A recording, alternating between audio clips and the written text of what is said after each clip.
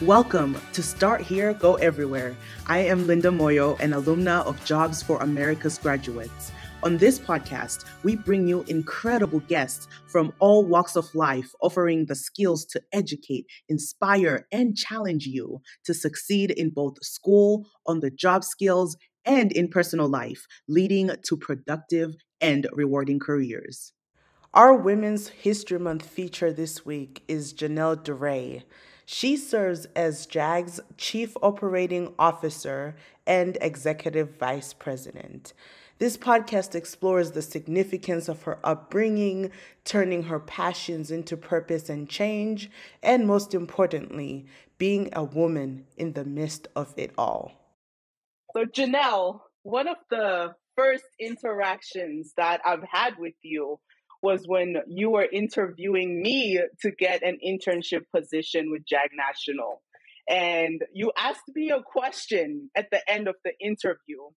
You said, do you think that pineapples belong on pizza? And I said no. But I'm curious, can you go a little bit deeper on that? Was that like a trick psychological question, or, what was that? It was not a trick. I promise you that. Then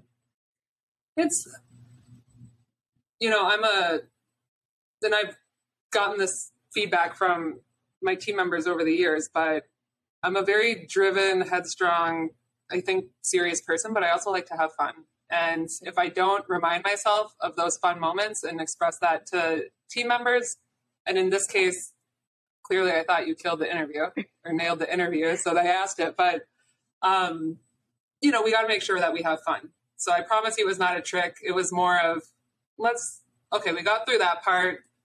Let's talk as humans, and let's make sure that we can smile and joke around. And unless you really hate pineapples, then it probably would have been not the best question. But no, I really thought about that question afterwards, because I was like, the way individuals answer questions determines so much about their personality, how they interact with people. So I thought it was one of those questions, and I just never asked you as a follow-up question. So I'm glad that I got the opportunity to do that here. Yeah, I don't even remember that, probably because it wasn't about the question. It was more of just, who's Linda? Let's get to know her. Yeah. Well, that's good, because today the tables have turned, Janelle, and I would like to get to know more about you. You are a fascinating woman who is headstrong, from what I have been able to gather, and you like to get things done. And when you do that, you do them well. So I want to dig in and kind of ask you, the person who you are today, did you see that for yourself as a middle schooler, a high schooler? Did you see yourself working, with JAG National with such a high position? Well, I didn't know JAG existed, so not specific to JAG, but, I think I always knew that I wanted to have a positive impact on the world in some way, shape, or form. I didn't quite know how. I also knew that I grew up in a very, very rural community. So my town is called Viking, Minnesota. It's about 80 people in the northwest corner of Minnesota. I grew up on a farm 10 miles outside of Viking. My high school graduating class was 27 kids. Whoa. There's no stoplight. Yeah, I know. Rural. There's no stoplight in the county I grew up in Marshall County. And I really appreciated where I grew up. It's kind of all hands on deck. Family has to support each other. Lots of those farm chores. We didn't have animals, but lots of harvesting. So wheat, corn, barley, sunflowers, the whole bit. Work ethic was installed in me at a very young age. But so I appreciated all that. And I think that has formulated a lot of my growing up and my personality now and my headstrongness, I guess you could say. But we were lacking diverse perspectives in that community because it was so rural. So I always had a very strong desire and hunger to meet people who had different experiences than me, from different parts of the world than me. So I always had this hunger to leave, essentially. And I made that very clear at a young age that I want to see the world. I want to meet people with different backgrounds that look different from me. I want to learn. I want to learn. I want to learn. So that got me focused on, the way to leave is college in a small community like that, going to college and leaving, which my sister was the first in our family to go to college. She went to the Twin Cities, about a 6-hour drive away. And, I followed suit. But that desire has always been in me to learn from others and then take those learnings to help others.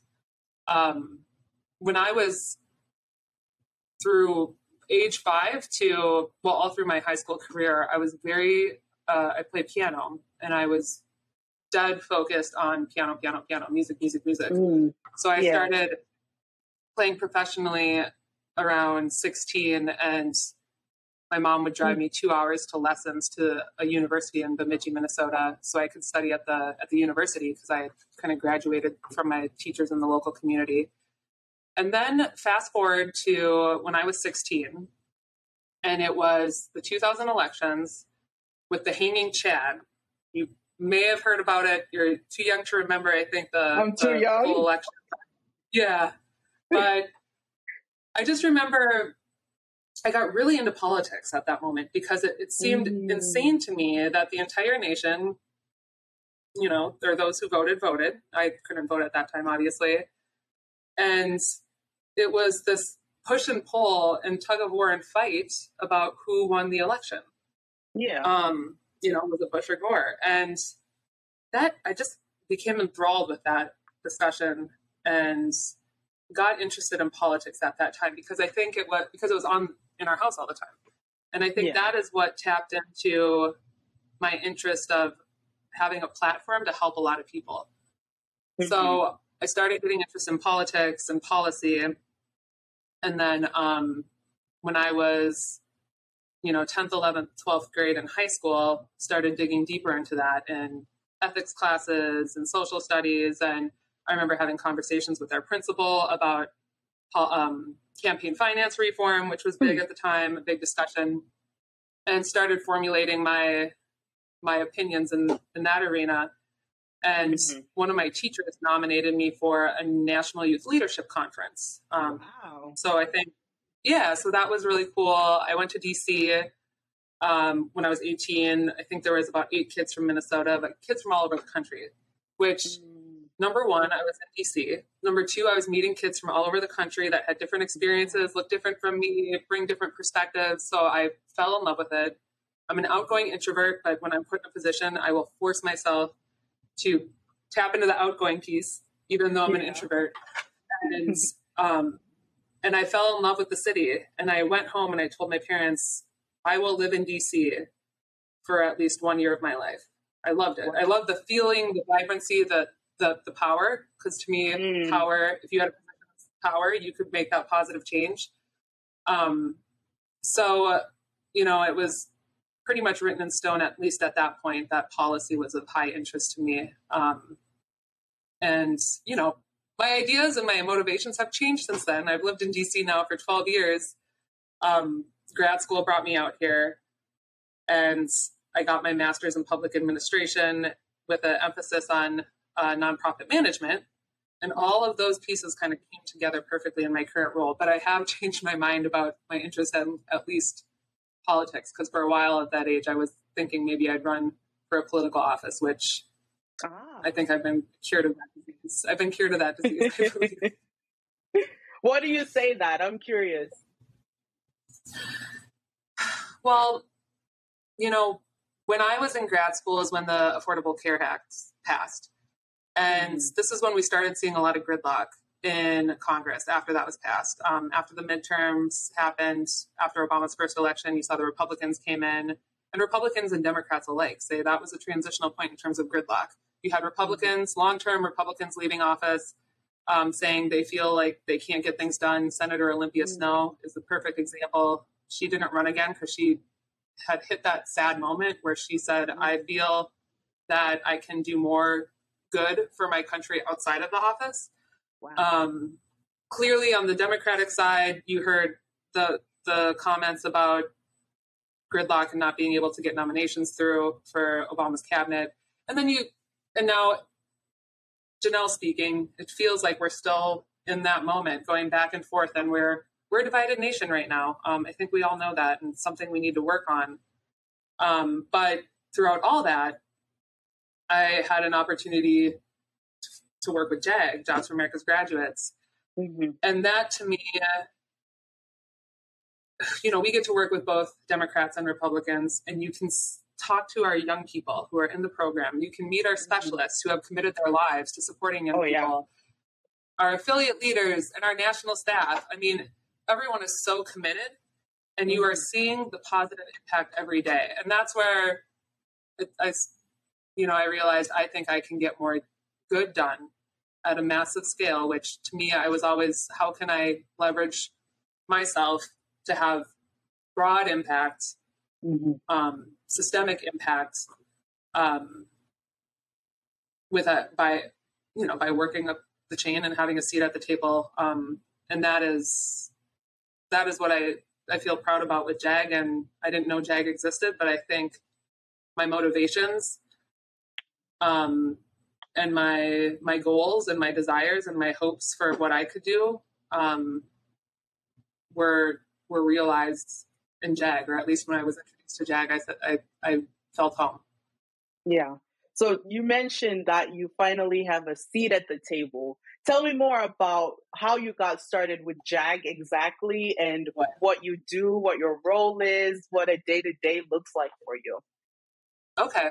Well, I actually got involved with JAG working with our president and CEO, Ken Smith, in some other areas, not related to JAG, but around workforce development, policy, education. But I always knew that he was the president and founder of JAG, so kind of had this distant awareness and appreciation of the organization. And I started working with Ken full time after I finished grad school in 2010. Okay. And, I had done a few stints before that with the Association of American Law Schools. I worked with the governor's office in Minnesota for a stint as an intern in my undergrad program. But there was a moment where there was an opening. Someone with JAG had left, taken a new opportunity, and it was ahead of a policy event, our National Thought Leader event.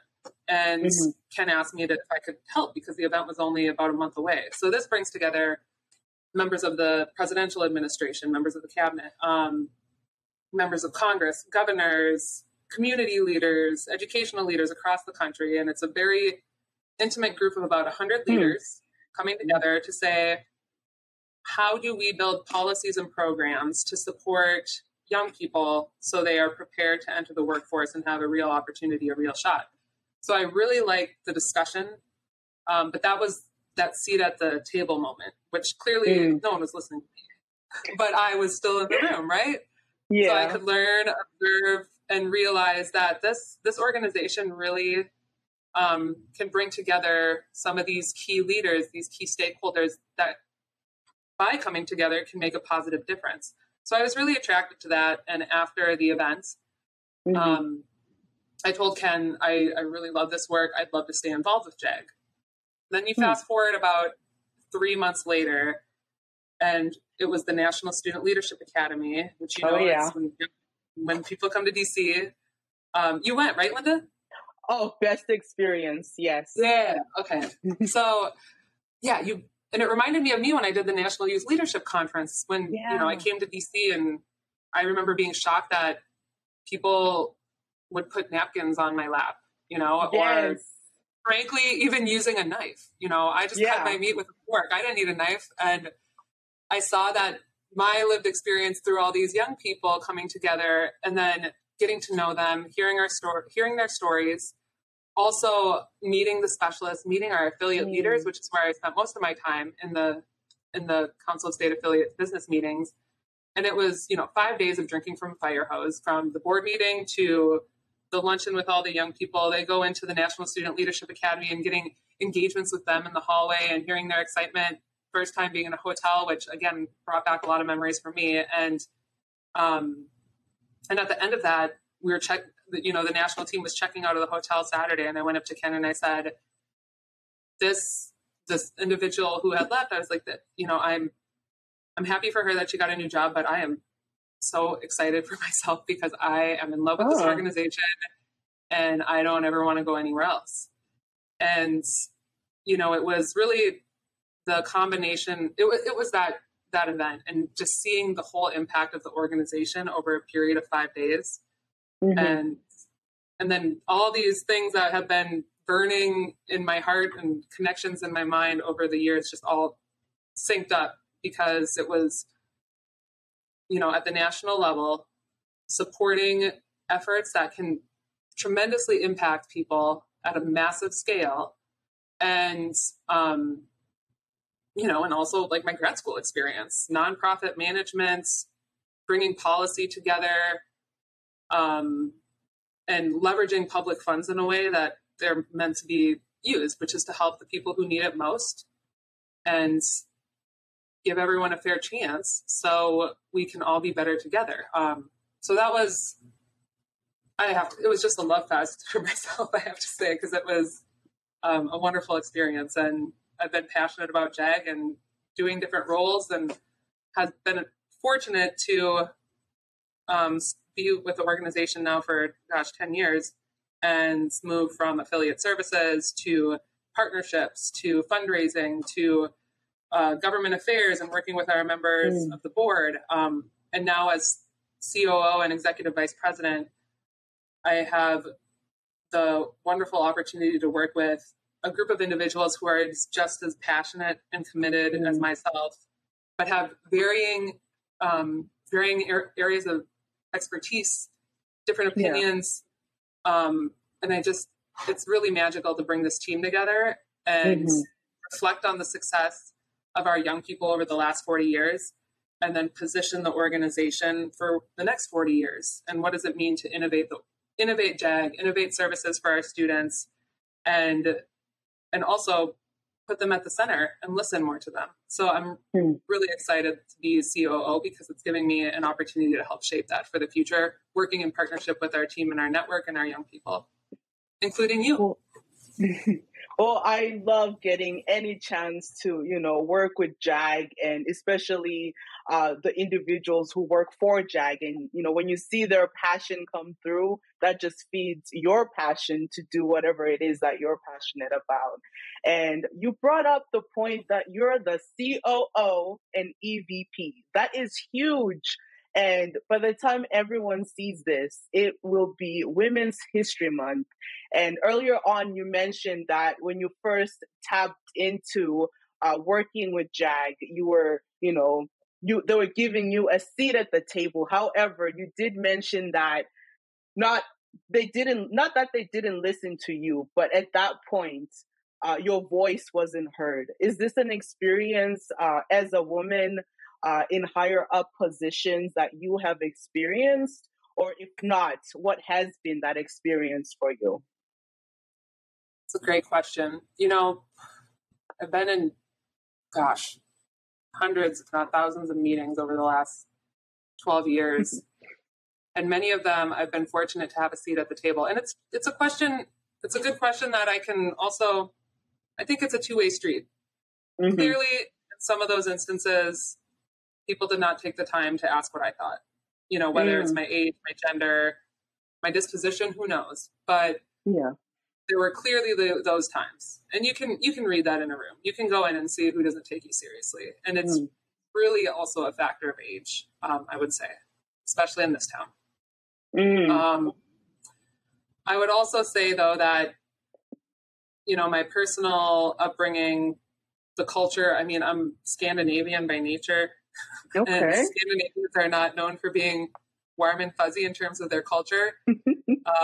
We're pretty independent, and, maybe living in those cold communities makes us a little cold as well. But I think I could have leaned into it more as well. I could have spoken up more. I tend to be an observer and listen and watch before jumping the gun and speaking my opinion up front. I like to know what other people think around me, which I think is a good quality in some cases, in many cases, in terms of leading a team. But when you are at those tables, And you have a lot of people with a lot of experience and a lot of opinions because of those experiences, and they're eager to share to help. Oh, It yeah. is important that you jump in and not only listen, because you won't get a chance. You won't get a chance. So it is important to come prepared and be ready with your opinion, or your idea, or just saying something so that your voice is heard. Your voice is heard. Yeah. Saying something, but so your voice is heard. So I think it's a two-way street. There are definitely those times where, the support wasn't there. In certain, in some meetings, you can read it on someone's face. But there are those times where I probably could have spoken up sooner. And I guess that would go back to giving advice to women entering the profession is, don't always wait for someone to give you that moment. They might not. So come prepared, come ready for the meeting, do your research beforehand, because if you are going to speak up, which you should, it needs to be relevant. It needs to be on topic, because, people are quick to judge younger folks. And if you bring something up and it's not relevant or on topic, that might further the judgment. So how have you personally dealt with that judgment, so that we can help you? You just gave them great advice, that you have to be prepared. You have to show up and almost push yourself out of your comfort zone and speak your truth and speak your voice, but say it with pride as well, so that your voice is truly heard. But how do you deal with that pressure?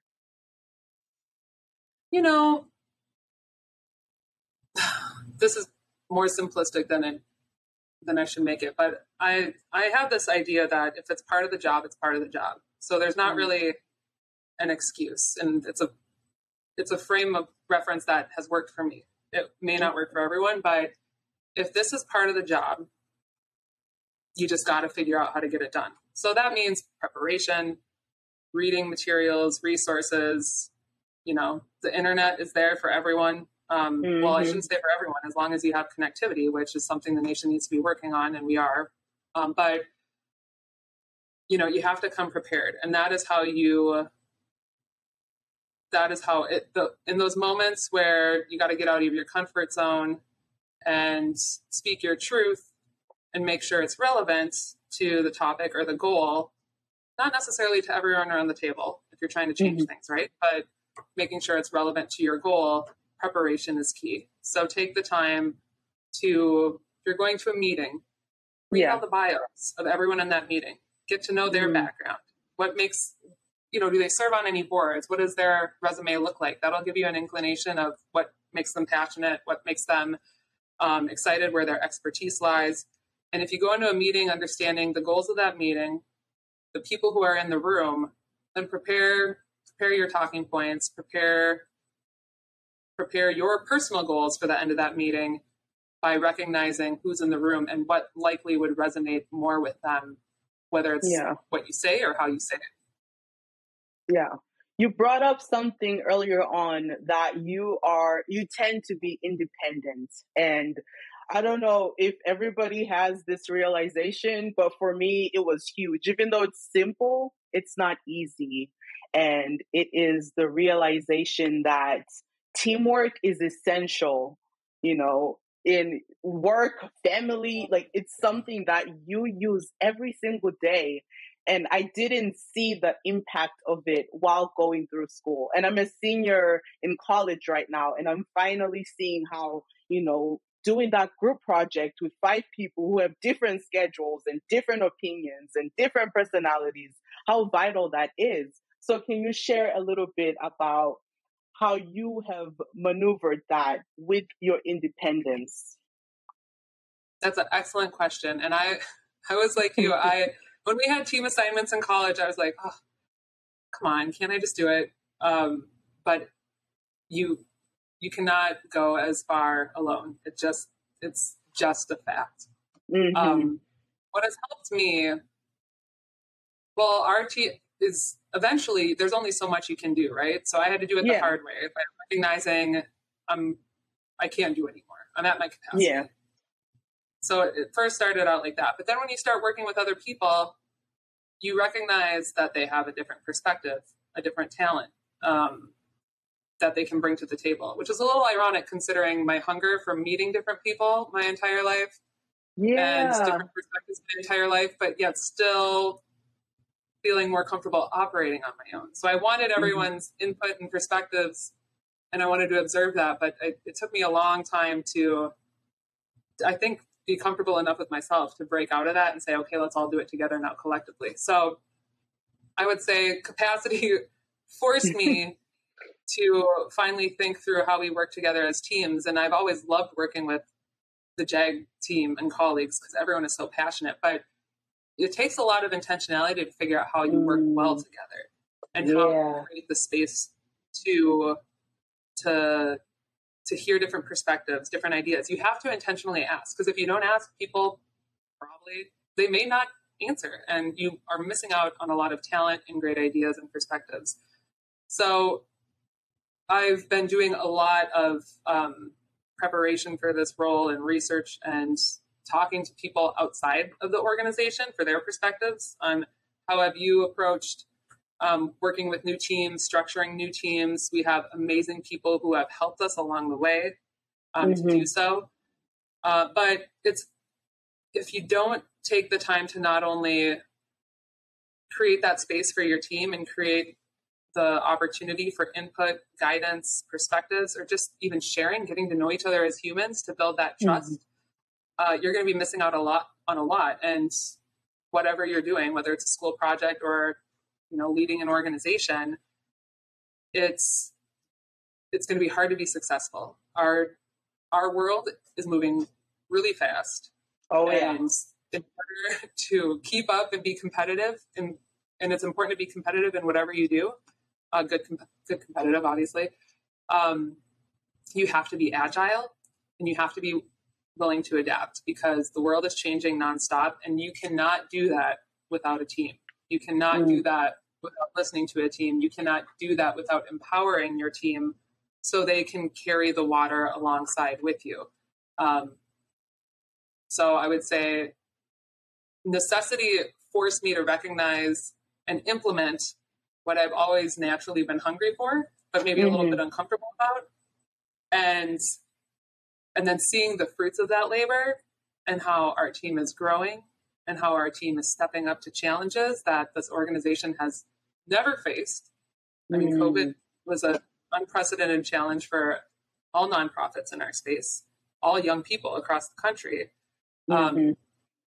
You can't get that done without agile teamwork and without building trust and without supporting each other and without listening to each other on what is the best way to do this based on your experience, because we've never done it before. So we need insights.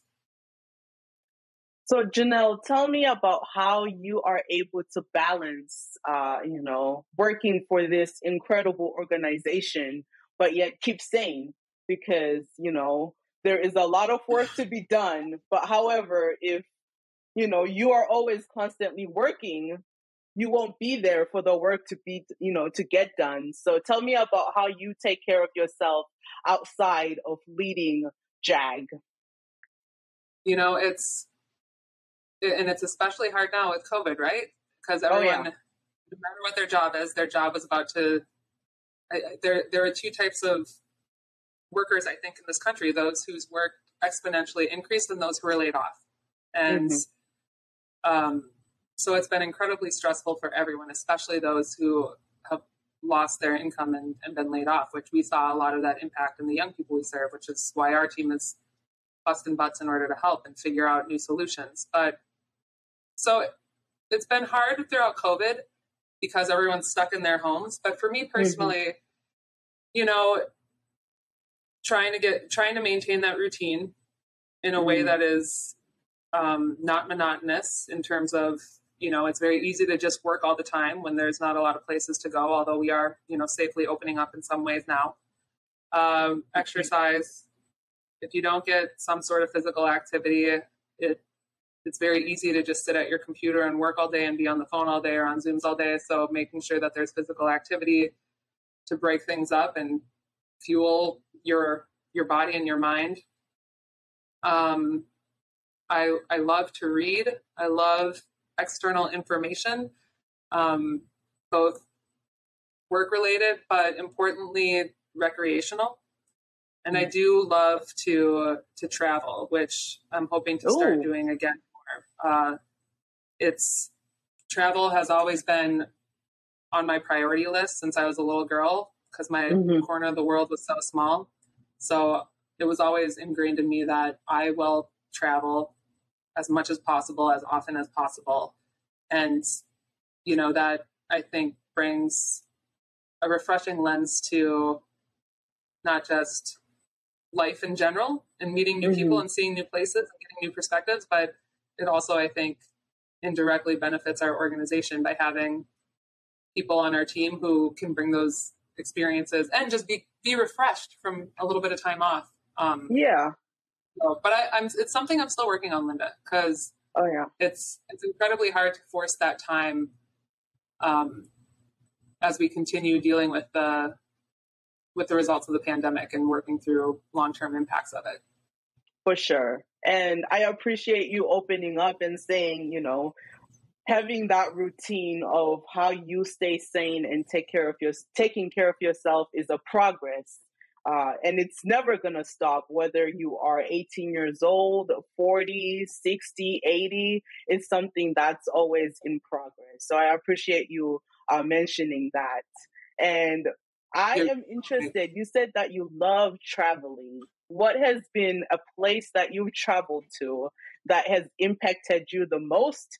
And what is one thing that you've learned from traveling that you see yourself using day to day?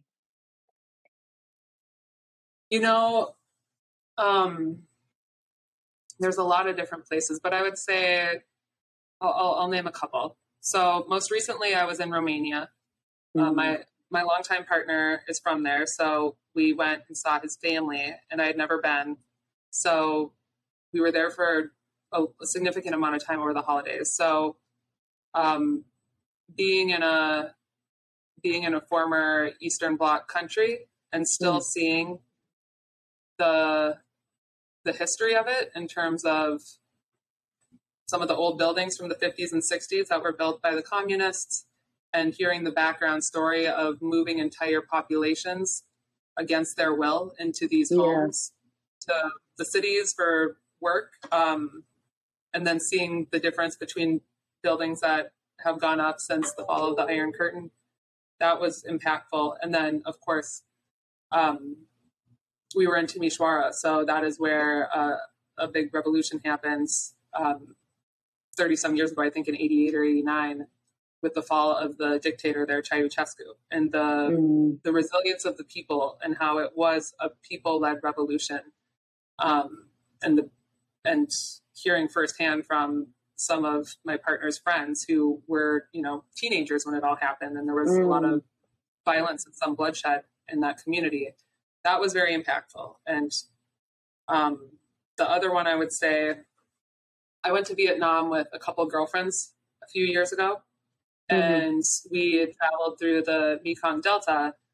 And on the way back to where the whole tour started, we were on a horse and carriage and went through some communities of, just abject poverty, and saw some, people in the community who had significant defects because of Agent Orange and the weapons used during that war.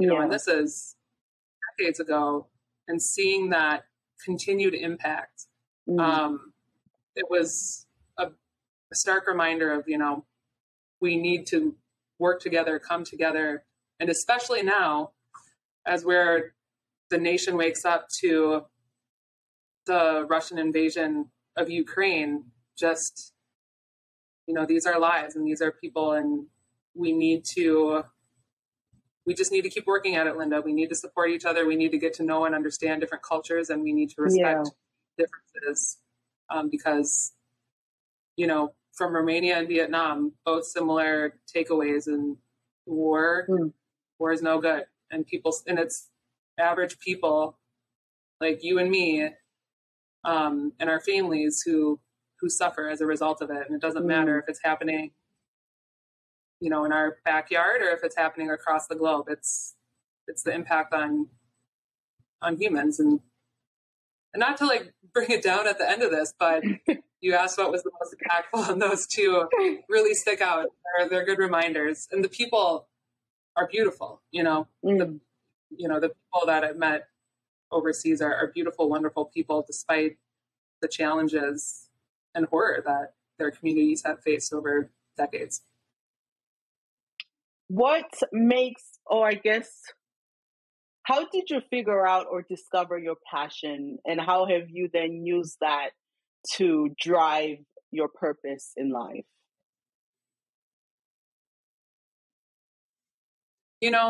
I do not like not having a say.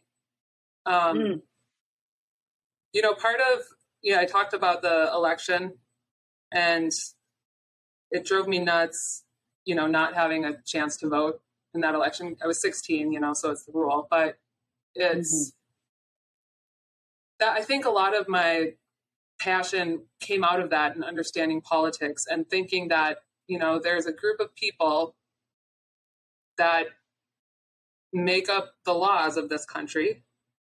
And, they're doing their best by and large, but they impact our daily lives. So I really felt powerless by not at least aspiring to have that seat at the table, whether it was at that time thinking running for office one day, or now just being able to support policy that will have a positive impact on more lives. So I think my passion is not I want to have power for good, access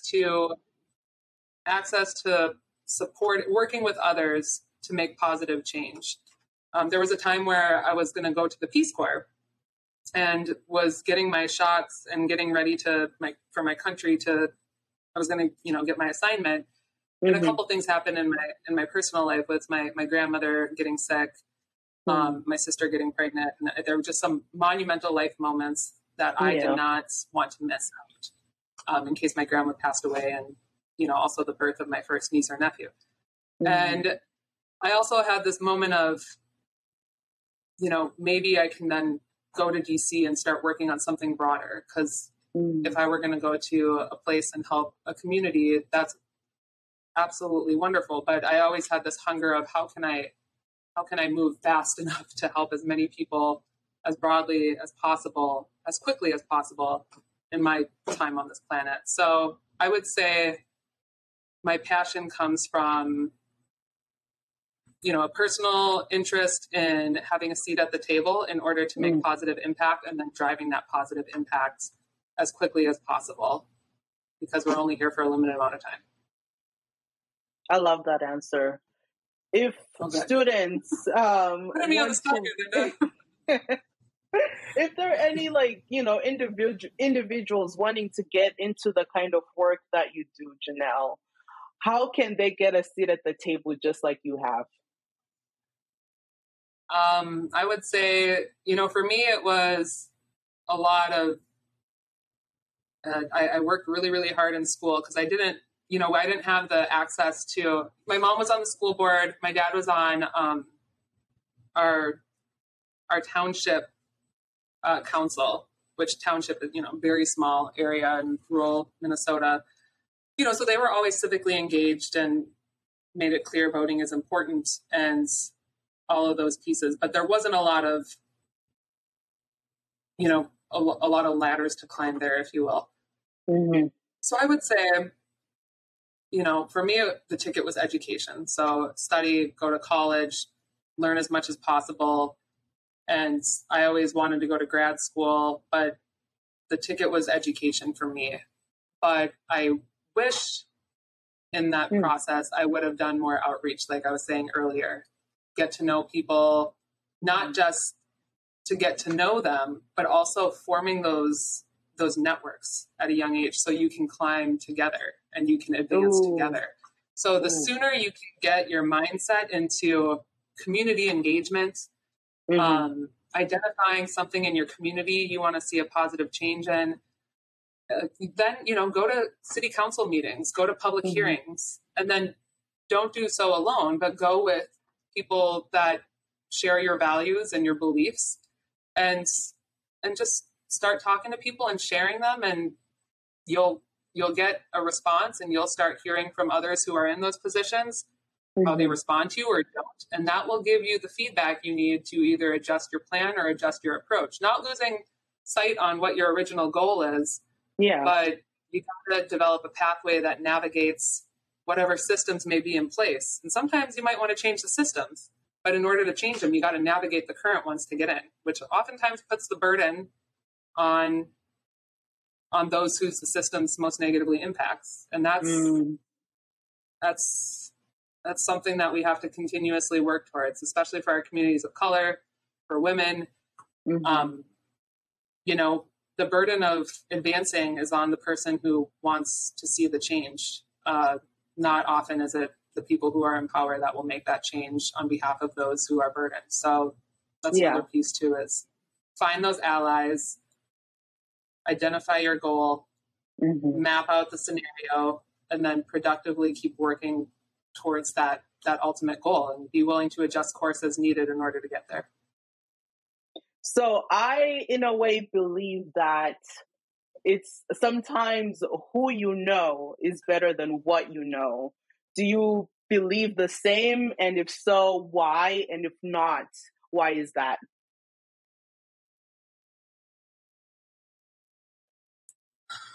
You know, Linda, I want to say you're wrong, but it's both. It is who you know, but I would say that shouldn't be enough.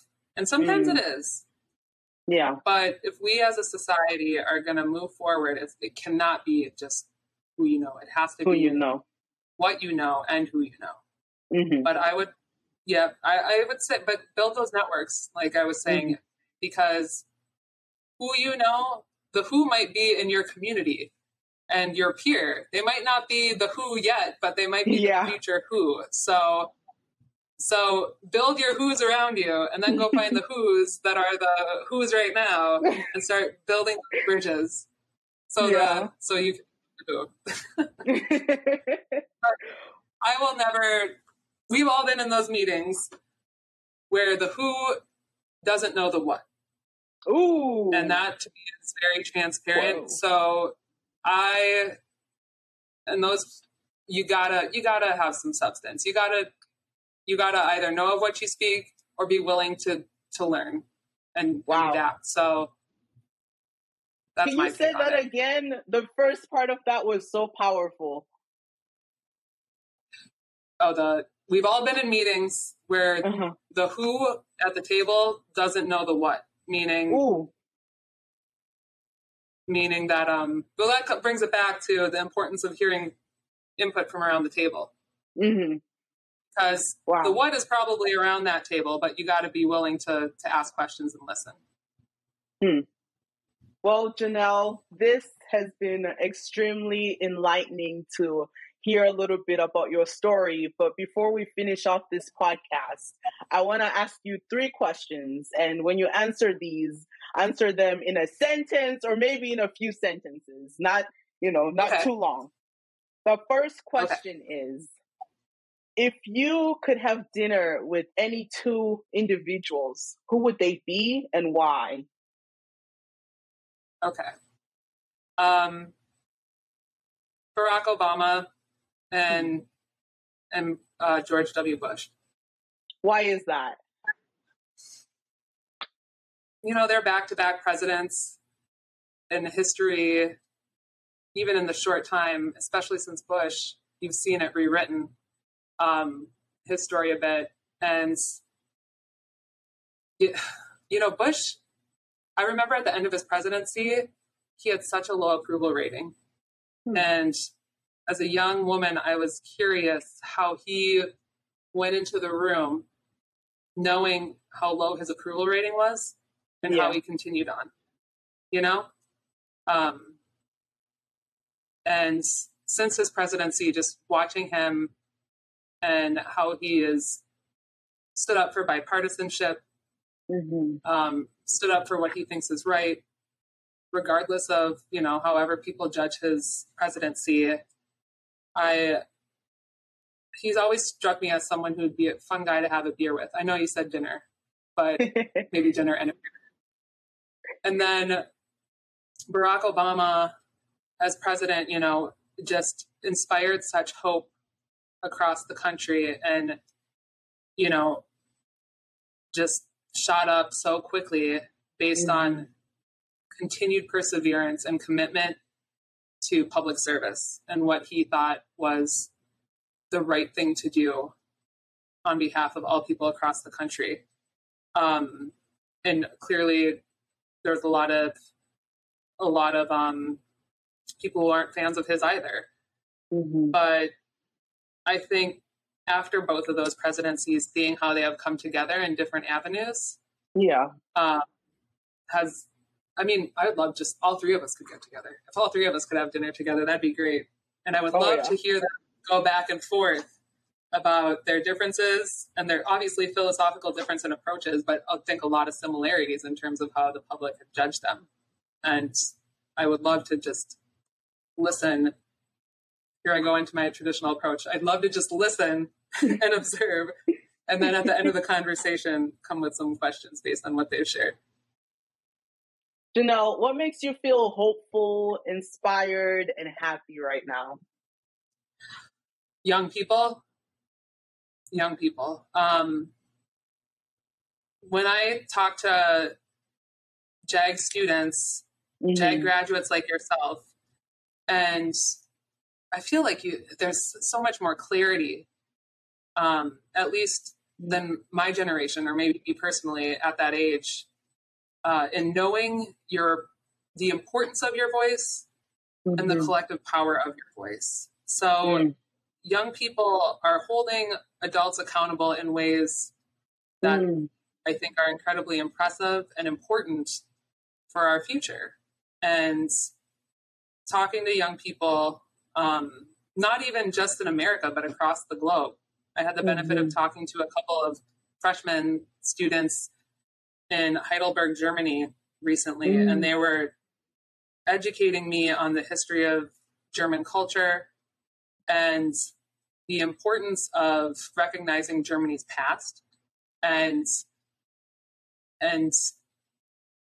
what she said in particular, I forget the year, she said, you know, in Germany, we weren't even allowed to raise the flag in pride because we wanted to ensure that we recognized our past and didn't repeat it. And hearing a freshman talk about that and just, I was so impressed with her and so impressed. There was another young man there too. It was at a restaurant. They were our servers. And, you know, we basically just sat and listened to them tell us about the history of Germany and the importance of recognizing our past to make the future better. And I think you hear that loud and clear from young people right now.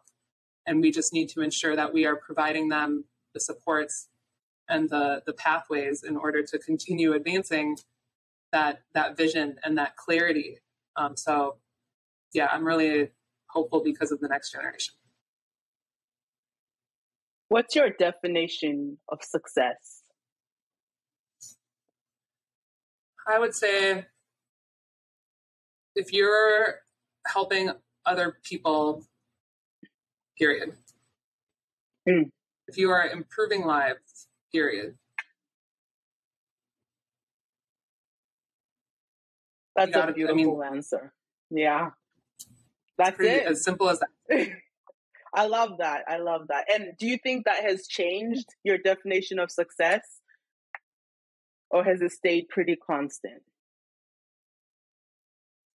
I think it's been pretty constant. I remember when I was a senior in high school, I was writing for scholarships. And I was fortunate. There was this one opportunity with an insurance company that doesn't exist anymore that my mom had forwarded to me because at the time she worked for the local community Wells Fargo, and it was, I think, their holding company or something at the time. But they asked the very simple question, what does education mean to you? And I had to write a one-page answer, and I recently saw it again, and my closing said, I do not care if my name ends up in black and white as long as the impact of what I do does. So I've always been driven by helping others and, you know, finding some platform in which I can do so at large scale. So I don't think it's changed much. But I've learned a lot along the way, and I've done a lot of things. I've made a lot of mistakes, tripped up a lot, but that makes us who we are. Failure is important. Yeah. Well, Janelle, I want to take a moment to acknowledge you and your journey and your path from growing up in a small little place in Minnesota, and being so curious. Yeah, and being so curious and eager to get out and see the world and, these opportunities that were presented to you to, smell something that you've never smelled before and see things that you've never seen before. And now with what you're doing and finally having that seat at the table and doing work that helps people, that impacts people, and that continued hunger and drive that's within you to do that. That's incredible. So thank you for being here today. Well, thank you for opening it up and asking me these questions and all that you're doing, Linda. I can't wait to see where you go. And I mean, we're so fortunate to have you on the team. And I'm sure that one day we should get a chance to reverse your podcast, and we want to ask all these questions of you, because the world has to hear your story and hear your ambitions, because they're very impressive. And I have no doubt that you're going to continue to impress and make us all better. So thank you for creating the platform and all that you do. Thanks for listening. If you enjoyed this episode and you'd like to help support the podcast, please share it with others, post about it on social media, or leave a rating and review. To catch all the latest things, you can follow us on Instagram and Facebook at JAG Students. Thanks again, and see you next time.